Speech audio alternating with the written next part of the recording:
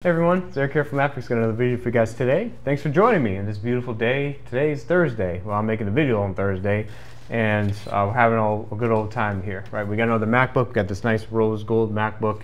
It's not pink, it's rose gold.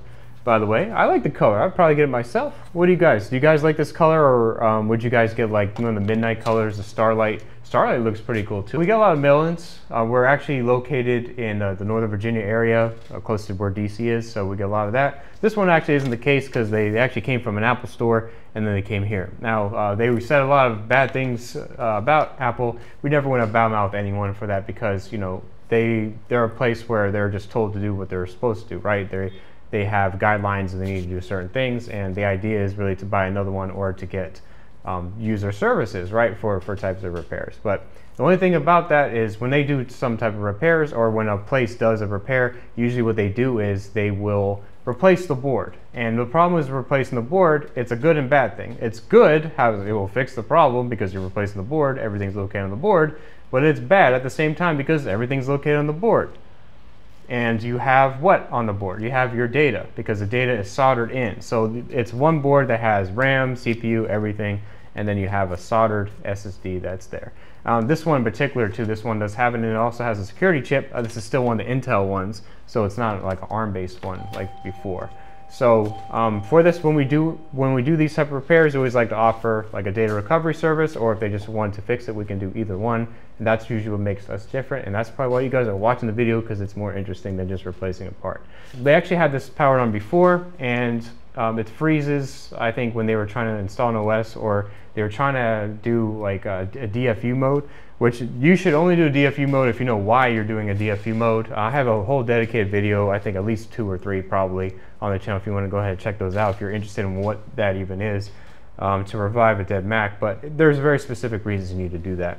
Now this, I can clearly see just by looking at it there, and kind of what they described anyway, there was a problem with the charging circuit wouldn't charge. It was showing 0 volts, and we know why, because if you look here, if you look at this chip here, you can kind of see it looks a little bit swollen, right?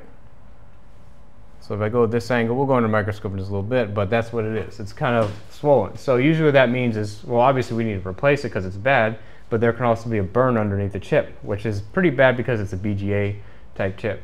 It looks like it's like a dent on that. So what we need to do is, we definitely need to do a replacement because that's what's going to give a problem. And you can see it's a CD32. They're very easy to spot. They're on any Macs with the USB-C, which is basically all of them at this point, or at least anything past, for a MacBook Air, would be anything past 2017. So all the 2018s and above have them, but a lot of the pros do, most of the pros do too. So what we need to do for this, we need to go ahead and check underneath it. We need to remove that CD32 chip, make sure there's no burn, and we need to do a replacement for that. And hopefully that's all we need to do. So let's go ahead and get right into it. So we're going to start just by removing the top one first there.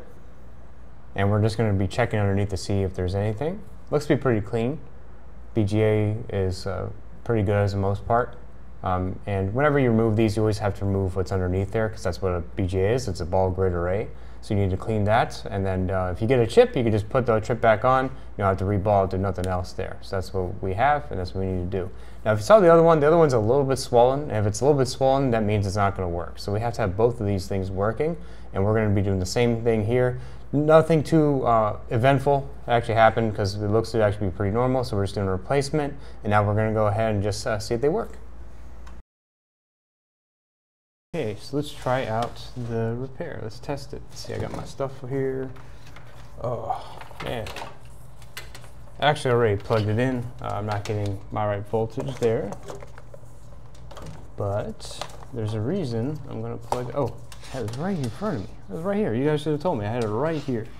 All right, so let's plug this in and let's see what we get. All right, so plug it in, and we're getting what?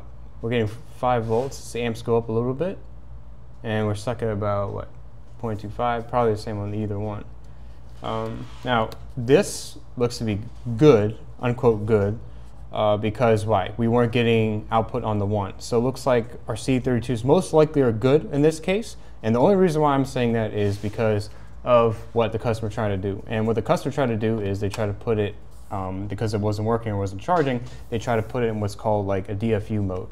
And while you do that, if you do that while you're doing anything else, it's very easy to damage the laptop. So end up, it's very easy to damage the laptop and possibly even lose the data, wipe the firmware, do other things. You shouldn't do that unless you know exactly why you're doing it. It's, after this, since we did repair, since we know everything looks to be okay, once we know that these voltages are showing what they're showing, now I'm going to go into the DFU mode because the customer went into the DFU mode. And I need to undo what they did, and hopefully we don't need to wipe the data, and I don't know. And I don't know how far they got, this is what they told us. So we're going to go ahead and use it.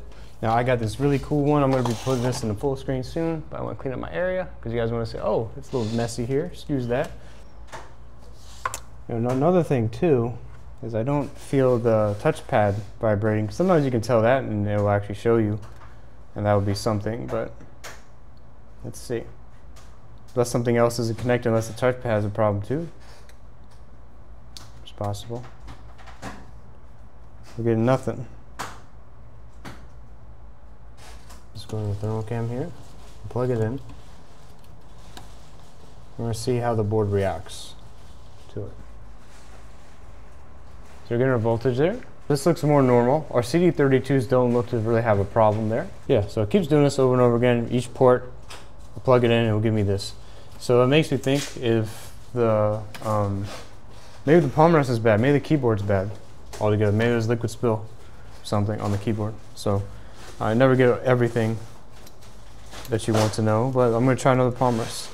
Okay, so we got a new palm rest, and what we're going to do is we're going to go ahead and try it out, because maybe the keyboard is bad. That would make a lot of sense, right? The keyboard was bad because you need to push certain buttons to get into that mode. Maybe you just can't get into that mode at all. So let's go ahead and try that.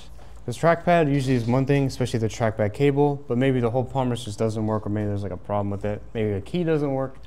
Who knows? And that's why we have our tester here. So I just replaced the whole palm rest. I replaced what we have here is our tester one, even the screen. I just put the board in. Let's go ahead and see.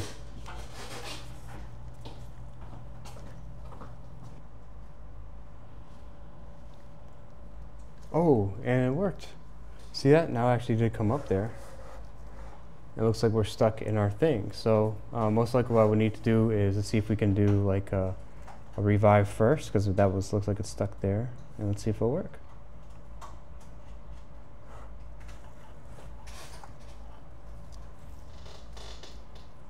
That's good. At least we got this. So maybe the keyboard was actually bad for it. Install the system. That's dirty. Well, this this screen I know isn't the best one, but let's see if we can actually get it to come up.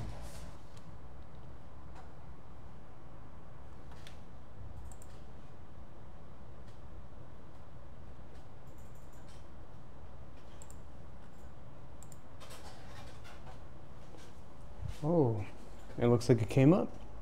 So it looks good. See, that's usually a good thing. We'll see if it continues. It went and then it died, but that's always good if it showed up.